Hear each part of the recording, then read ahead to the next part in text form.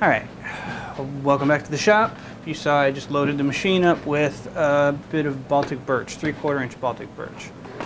We are on the current guitar build, the third guitar, my Martin 00 style size guitar.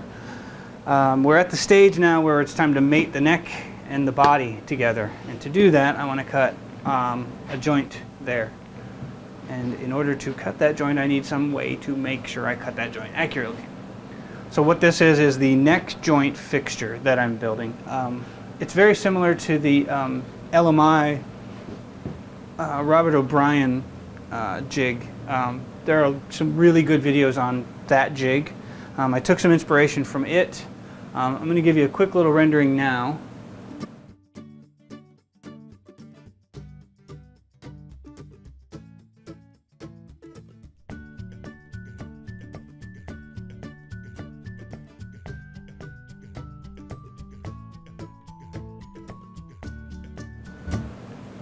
That's my version. This one's it's slightly different. It's all in one, and it looks a little bigger. The idea was my bench is 28 inches wide, so I couldn't build the O'Brien jig and have both the neck and the body clamped in it at the same time, because it's just too wide. The O'Brien jig has them fairly close together. Fairly good on materials. So this one's obviously a little bit more material, but it's going to allow me to clamp on a corner so I can have the neck here and the body here, or on my bench, have a neck hang off one side and the body hang off the other side, and still be firmly fastened to the bench with some holdfasts.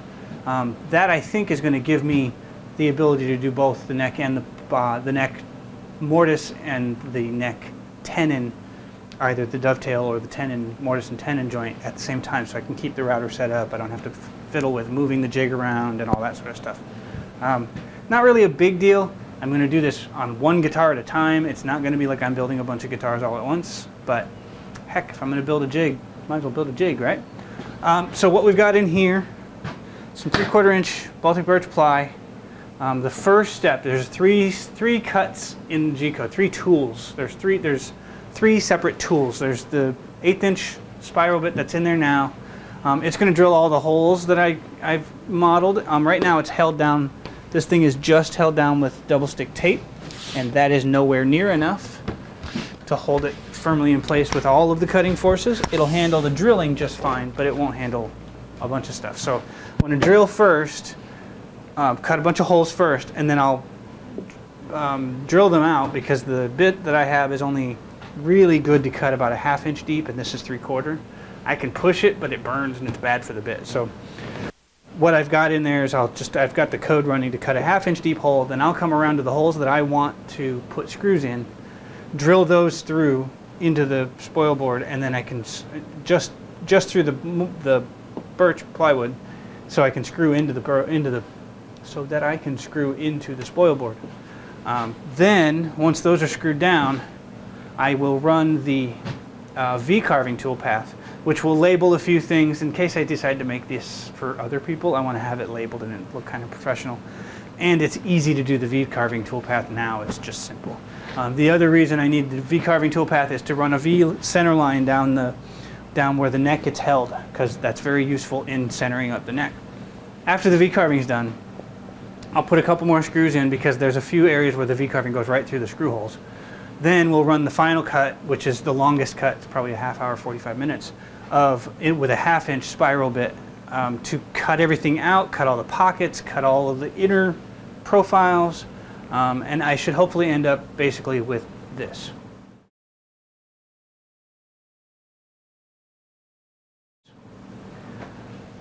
Now, the only other reason I'm still talking is because there's one nerve-wracking piece of this. This is really, I had to struggle really tough, a lot of juggling around to get all the parts to fit in one sheet that fits on my machine.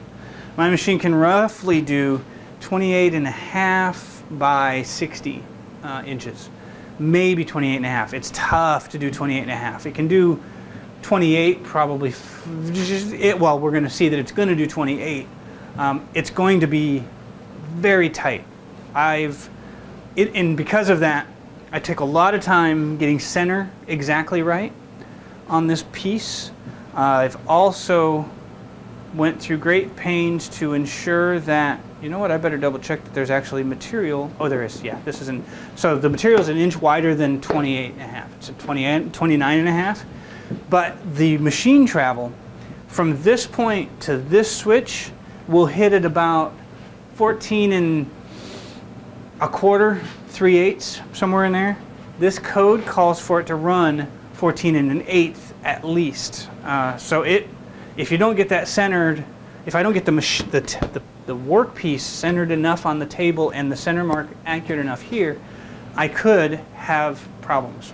And so what I've done is I went and found my extremes on both ends, on the 60 and on the 28.5. And my initials that you saw me marking, that was that way about 1/8 of an inch too far. I was right on the limit switch and it probably would have crashed. It was compressing the limit switch when it was trying to get to 14 1/4, which is half of 28.5. Sorry, it was trying to get to 14 1/8, which is half of 28 plus 1/4 inch router bit, which is 1/8. Doesn't matter, bunch of math, bunch of numbers. Anyways, doing the dry run first let me make sure I wasn't going to crash when I go to run it for real. And so I just shifted my Y0 towards me about 1/8 of an inch. Actually, I did it about 100 thou. And that made it go to 14 1/4 here, because that's the extent. The extent of this model is 14 1/4 on either side of center. Or 14 1/8, excuse me, I keep saying 1/4. 14 1/8. So coming over this way, 14 1/8, it does not touch the switch. Going that way, 14 1/8, it no longer touches the switch. The other ways, one end goes, it's not quite 60 inches wide, this model, this drawing, this cut. It goes 29 3/4, I believe, over here, and that reaches without touching that switch, and then it goes 29 7/8 over here, and it just barely misses the switch over here. We are maximum, this is as big as I'd be willing to cut on this machine. I don't think I'd try to go any larger than this. We'd be running right up against those switches. I mean, if I was really careful, I might be able to eke out another 1/4 inch of travel, but we're in dangerous territory at that point. So, anywho, that was an awful lot of talking, as I am wont to do. We're going to go after this. First, we're going to get the drilling done, and then I'll come back and we'll do the V-carving.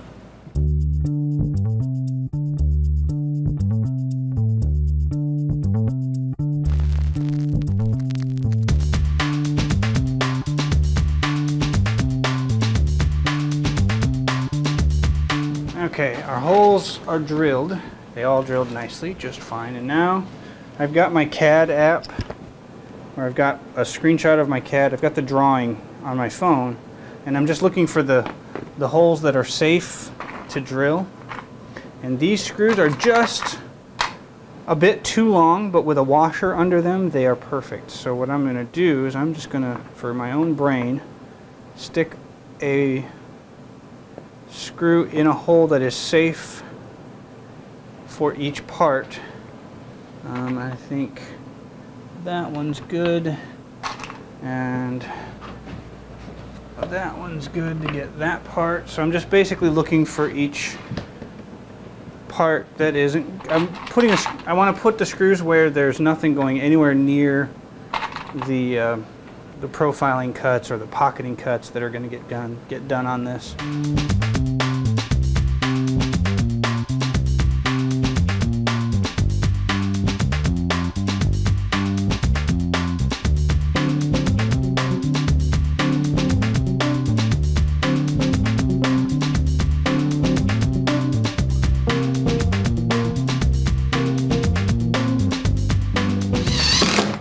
Okay, that is all now in place. Now, to prevent any oh craps, I'm going to bring that picture back out and double check every one of these holes just to make sure I did put stuff where I'm supposed to. So when I'm ready to do V-carving, I'll bring you back. Okay, so everything's screwed down, everything is fastened, and I checked that I put the screws in the right places, so I'm not going to destroy anything. I've got my V-bit in there, and there's enough travel on this that I don't think I'm going to worry too much about the dust shoe being a problem. I hope it's not. I hope that it is not. I think it's got plenty of room. So we're going to run the V carving now, and that should really be very fast. So here we go.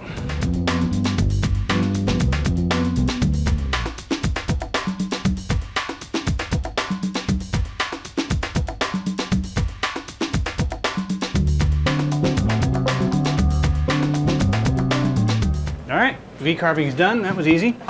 It's very fast. Not a lot to do. I'm going to move this out of the way completely for just a minute. Well, out of my way anyway, so I can drive in these screws. I need this and some washers. That V-carve down for the center line was a lot deeper than I was hoping for, but it's not a problem. It's perfectly acceptable. It's just deeper than I planned on, which is okay. So we'll just screw these guys down nicely here, and then we'll proceed with a bit change that will clear out pockets and all that stuff. That'll take some time, and this will hold everything together.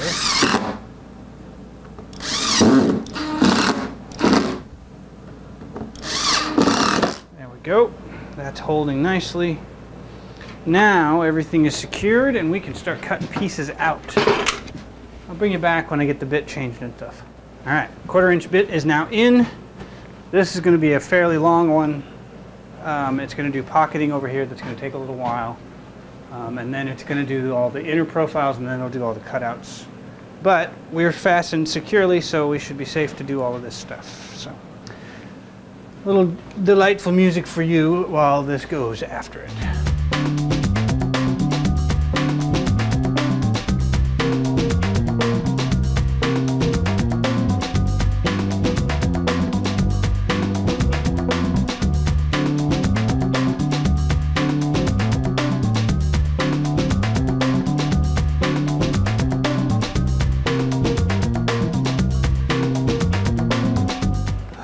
Okay, so that was about an hour or so, 50 some odd minutes. A success. A little shredded on the edge grain a bit, more than I'd hoped, but what am I going to do? It's usable, it's not bad, it's just a little less crisp than I was hoping for. I did, however, cut into some steel. This little square had 2 screws in it that were right up near the edge. Right in those corners, and it ate those steel bits, so I'm kind of curious to see what the damage was to that cutter, because it cut the rest of the job just fine. It cut through the steel. It protested a little, but not substantially. I don't see any visible issue at all. I don't see a nick. No, everything is fine. Hooray for carbide, right? So, now that we've got everything cut, first thing I want to do is get this panel off because it'll get covered up when I move the gantry completely over. So we'll pop this one out.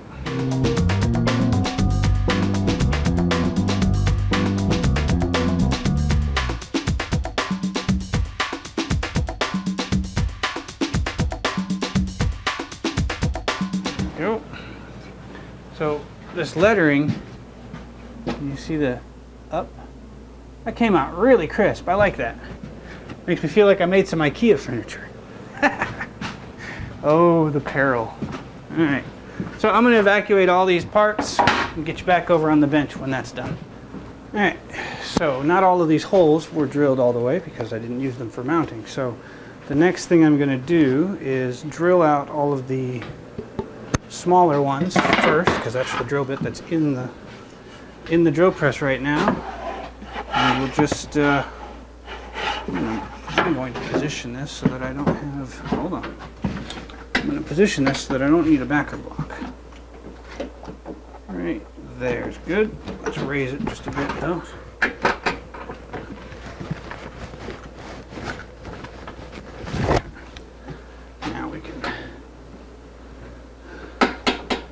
Now we can get after it.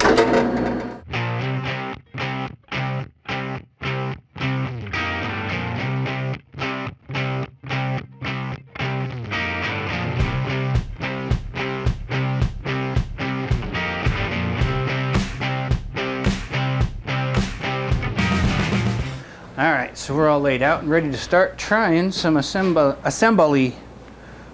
So we've got the neck side here, and I'm just going to hold fast it down, okay? And we've got this part, which is the top, that gets stuck to it. Let me move all my sawdust out of the way.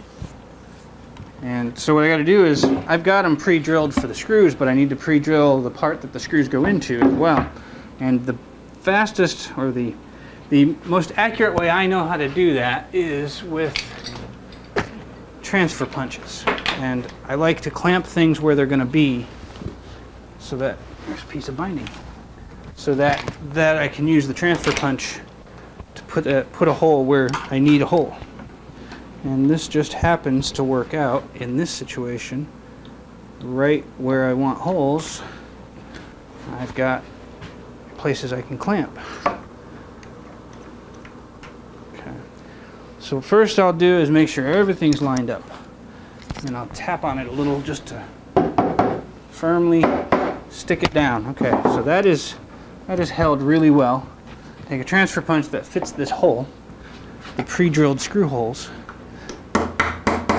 and then I can just tap on them to make a nice dimple where I want a hole in this crossing board. And it's basically as idiot-proof as I know how to make it. So there, and you take these parts off. Put this aside here. Take a drill. I'm going to free it from its cage.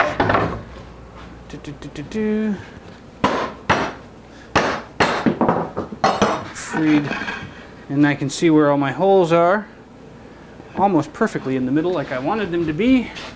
I'm just going to run over to a vise here so I can hang on to it and drill. And I'll just drill it because even max depth isn't going to hurt anything. I'll just go. This is a this is an 1/8 inch screw, 1/8 inch drill. I'm going to screw it together with, I believe those are number 7 screws. No, sorry, those are 10s. Number 10, I think. I don't remember now. It could be number 8. Don't remember. But an 1/8 inch pilot hole into Baltic birch is perfect. So whatever size that is.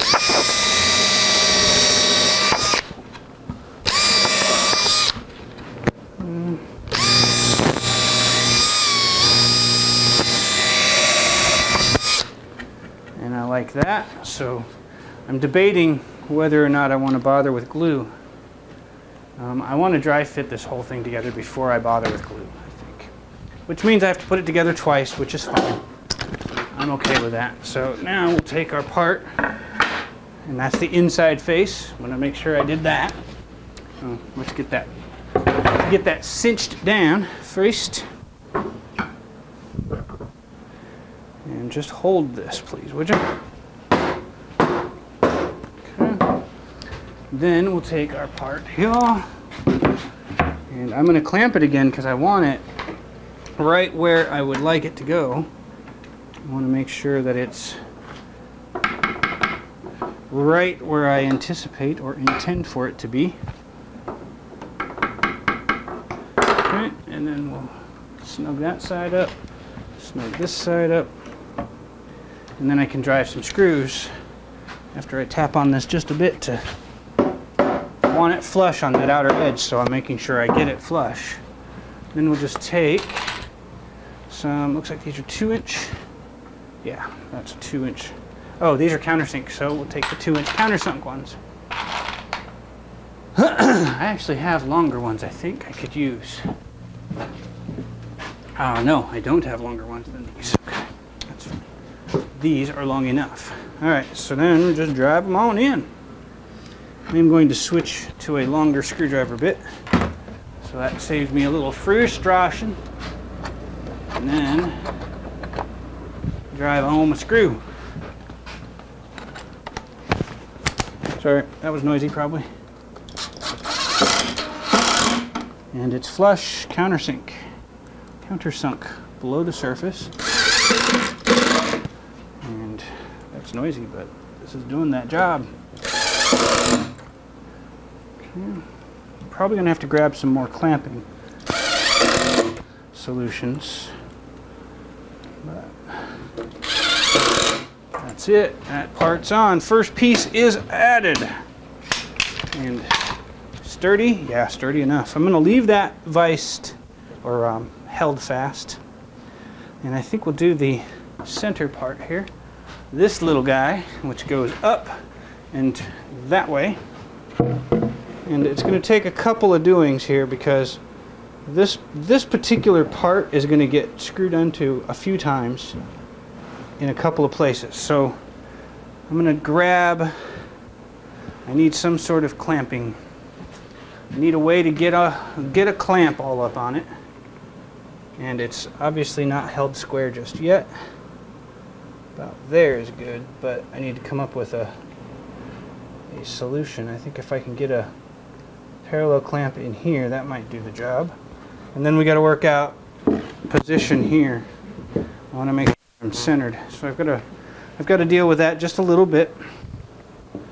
Figure out what my clamping solution is for that. I'm not entirely sure just yet. It's a tough one because it's hard to reach into. I may just have to improvise something here. I wonder if I can get a Bessie bar clamp through that. Let's see. Well, I'm sure I can get one of these through, but is it long enough? Would it? Yes, it would. Okay, so we're going to take the end off of this and we'll pass it through like a so. Just using what's available. And then we can tink this around a bit and get it squared and all that sort of jazz. This is the other reason I'm not gluing yet, is I'm in no rush to fight squareness at the same time.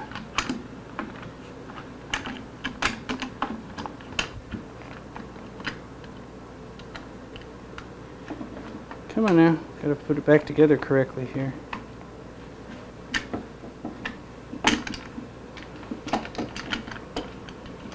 Come on now. Oh, for crying out loud, get on there. There you go. Yeah, that'll do. So then all I gotta do is work out squaring it.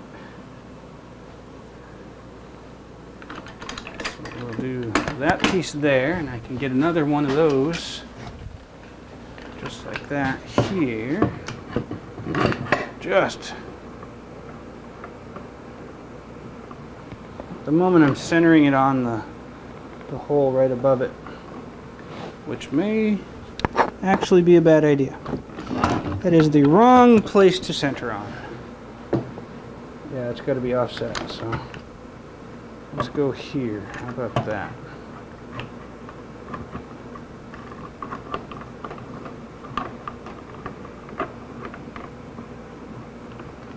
Oh, come on now. I might actually, you know what, I'm going to switch to, this one's a much deeper reach. This one might actually work too. Yeah, this will work. Switch to this one. And I'm going to work out where this needs to land by looking at my drawings and grabbing a mallet and tapping it wherever it needs to go. That'll work better. Okay.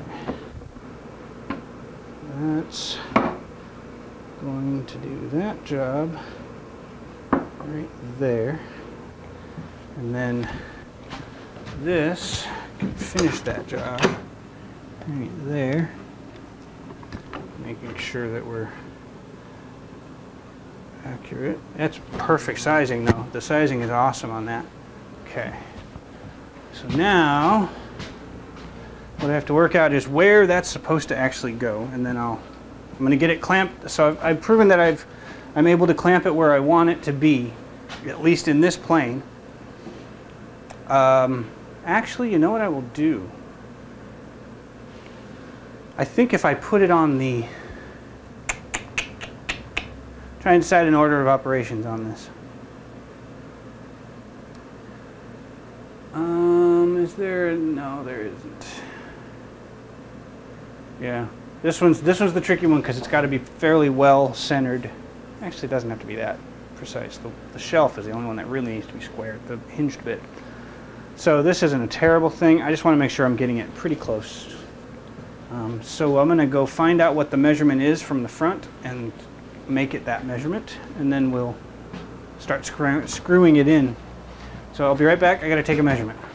All right, our number off the front lip is 9 1/4 inches. Got my square set to that, and I can just hold it up here and reach through this imaginary hole. I'm going to use my deed blade and just tink it into place here. Like that. And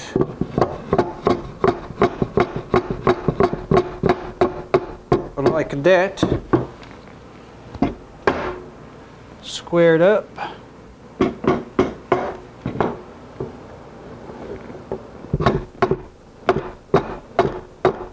These clamps are doing a very good job of holding things perfect for me.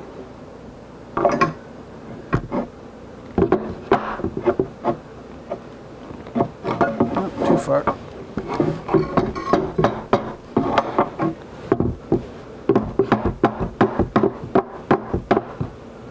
Right there.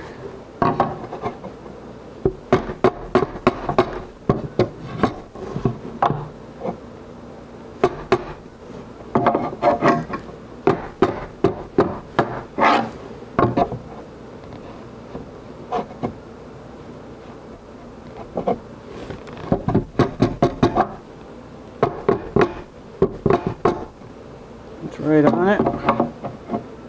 That's a little light. Takes a couple tries because one acts as a pivot point for the other.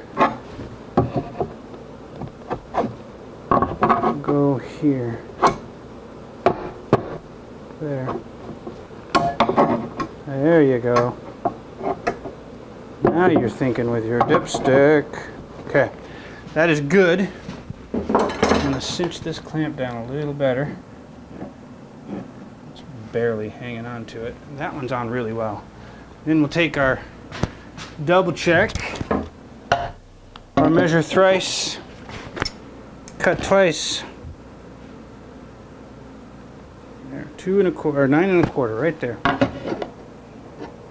Ah, you moved. You moved equally though. Let's check it again.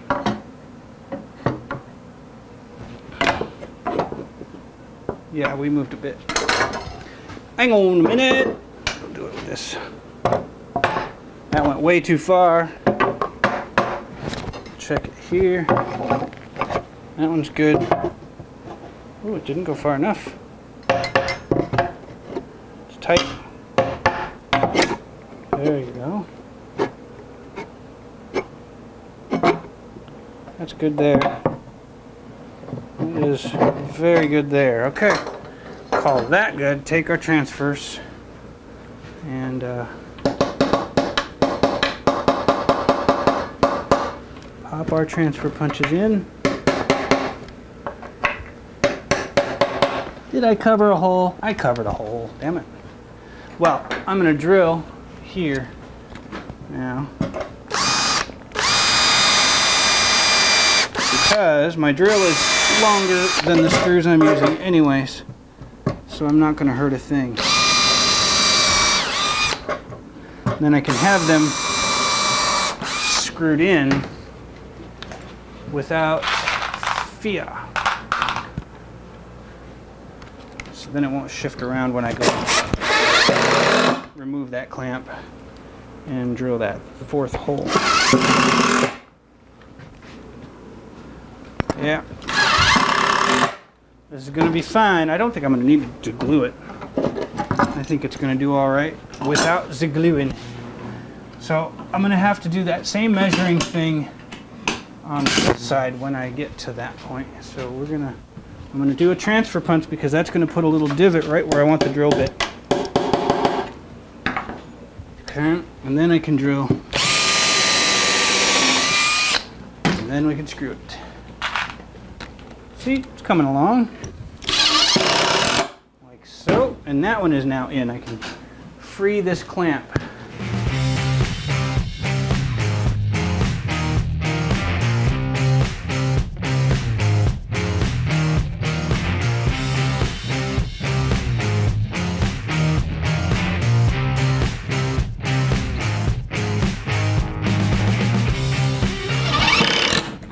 Is the chassis. All I got to do now is a hinge, vice jaws, a few other pieces. But day one, not day one because I spent forever drawing the dang thing. But for day one, she is ready to work with. This is where I envision it going, is how route here. And it's up a little bit, but it's not that bad. I can live with this height. This height's not bad at all. Not bad at all. Yeah, that'll work. So then here's the key is that this panel is the panel that the neck will swing off of. It'll sit over here, which you cannot see very well right now. But it'll be hinged right in this vicinity to go swivel. And the neck can hang out that way. I like this. This is good. It's one of those drawing to fruition moments, is what it is. So that's how this thing's gonna be. That's how it works. Yeah, I think that's my only available corner for it, but that's all right. That's all right. Yeah, so next steps is I'm going to get the hardware together for all the moving parts. I'm also going to start working on the vice jaws for this. Those are just going to be some probably beech or maple, depends on what I've got over there. That'll sit in there. So that's step one. Go make it. Go make it. Go make it.